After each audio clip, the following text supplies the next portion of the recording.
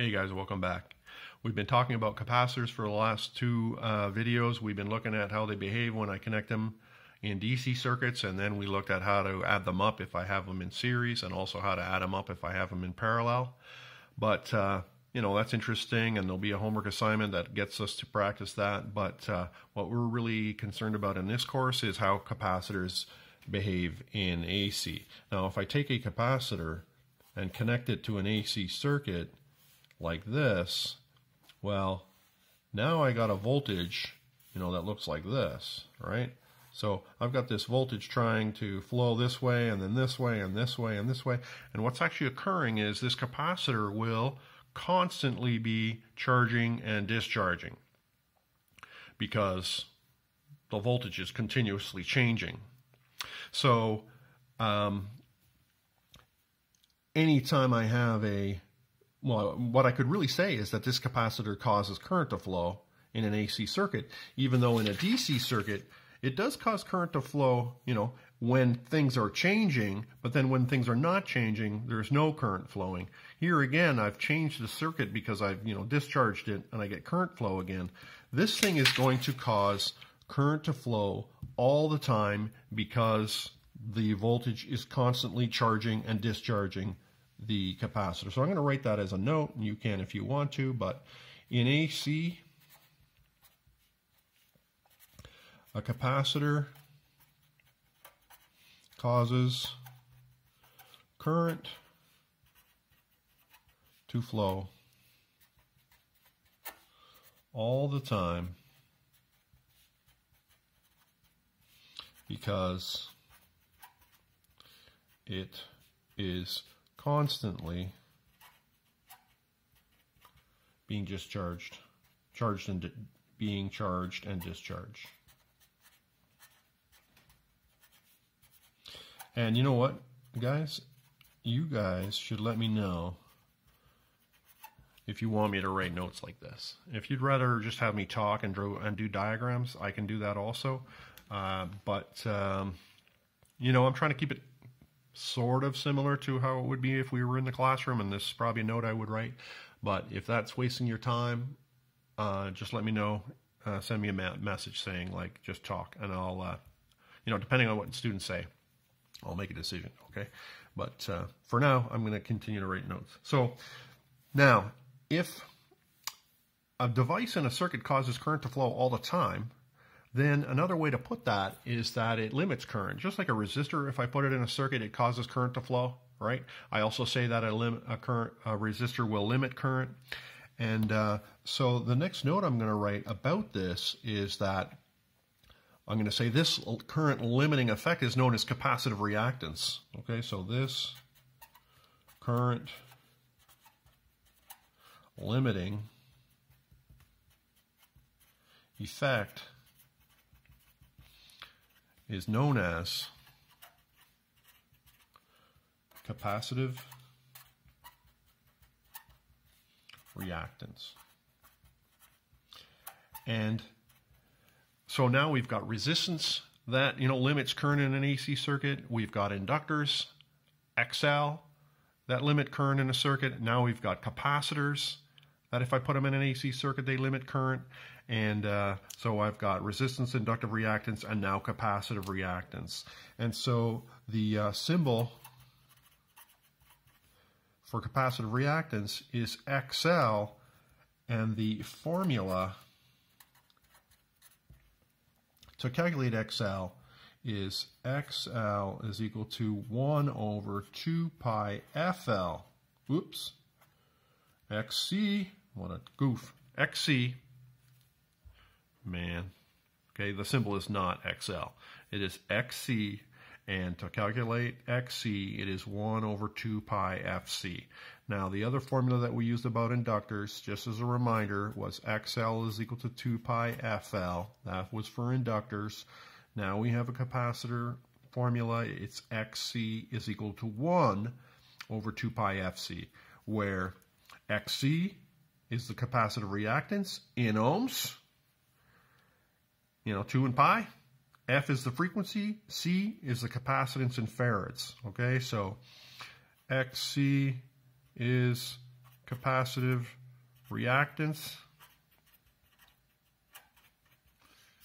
in ohms. F is frequency in hertz. And C is capacitance in farads. Okay, guys? So I'm going to get a new piece of paper. We're going to calculate this.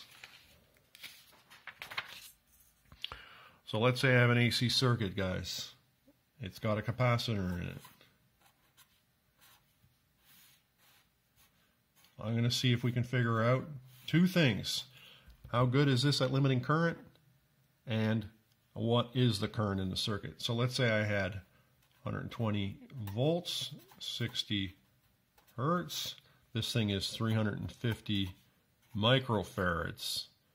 What we're going to calculate is XL and XC and I. Now XC is going to be 1 over 2 pi FC, which means it is 1 over 2 times pi times 60 times 0.000350. Okay, this number has to be in farads. To get from microfarads to farads, you always move the decimal place back 3. I'm going to make your lives a little easier for a second here, guys. I'm going to show you some possibilities so that this doesn't get to be a mistake in your homework. There's sort of a couple of different possibilities for values of microfarads that you're going to see from me. You know, let's say you have 41 microfarads. The other possibility is you have a number like 390 microfarads. The other possibility is that you have a number like 1350 microfarads. In other words, you have a 2-digit number, a 3-digit number, or maybe a 4-digit number, which is kind of the, possibilities that you could have from me, at least, as far as microfarad value. Well, all you have to do to get this, moved over properly is to make sure you end up with 6 digits. So if you end up with a 2-digit number, make sure you put 4 zeros in front of it, okay, guys? If you have a 3-digit number, make sure you put 3 zeros in front of it. If you have a 4-digit number, just put 2 digits in front of it. Okay? This is going to allow you to easily convert numbers into farads or microfarads into farads. Make sure it has 6 when you're done, and you'll be fine, which is what I did here. I had 3 there, so I put 3 zeros in front of it. It's right there. Enough of that. Let's calculate this. Now, I'm going to use the 1 over x button to calculate this, okay, because it's easier, at least for me. What I'm going to do is calculate all the stuff on the bottom and then hit 1 over x. So the way I do this, 2 times pi times 60 times 0.123350. Then I hit equals. Okay, then I hit 1 over x equals. And what I'm getting is 7.579 ohms. So now I'm going to calculate that again because I just want to make sure I didn't screw it up. 2 times pi times 60 times 0.000350 equals 1 over x equals. Yeah, I'm getting the same answer twice, so I feel pretty confident about that. So in this particular circuit, guys, this thing is going to behave or have a current limiting ability of 7.379 ohms, and that's the answer to this one, 7.579 ohms. And now I can calculate the current in this circuit. I is going to be E. Well, I is always the voltage divided by whatever it is in the circuit that's limiting current. If it's a resistor, then it's R. If it's an inductor, it's XL. If it's a capacitor, it's XC. If it's all 3 or a combination of them, it'll be Z, okay, because Z is going to be the sum of all the things in the circuit that limit current. Since I only have a capacitor in there, I'm going to go E over XC, and so it is 120 over 7.579. 120 divided by answer 15.83 amps flowing in this circuit. Okay, now before we call it quits on this video, I'm going to show you one other handy thing. I'm going to get a different color marker out here, maybe this nice orange one, and that is this formula. Now you might have to transpose this formula in order to solve for F or solve for C. And so let's look at it for a minute. I'm going to show you how it's transposed, and then we'll talk about it. But let's look at it here. XC is equal to 1 over 2 pi FC. Now, let's say you were solving for C. Well, the first thing you'd have to do is transpose this formula. How the heck am I going to do that? Well, the rule for transposing formulas that have a fraction is you multiply both sides by whatever's on the bottom. So this becomes XC 2 pi FC is equal to 1. All right, now we haven't transposed anything. We've taken this, multiplied it by this side, and also multiplied it by that side. That eliminated it on that side, and put it all over here. Now let's say we were solving for C. Well, in order to get rid of all this other stuff, I would have to divide by it, and then do that on this side. Okay, and that would eliminate all this good stuff here, and I would get C is equal to 1 over, 2 pi F XC, really. And the exact same steps would occur if I was solving for F. And so if I wanted to solve for F, I would end up with this, 1 over 2 pi XCC. All right, so what I'm trying to show you is those are the three possibilities for this particular formula.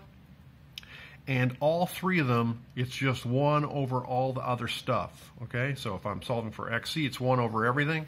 If I'm solving for C, it's all 1 over all that stuff. And if I'm solving for F, it's 1 over all the other stuff. All right, so don't sweat it.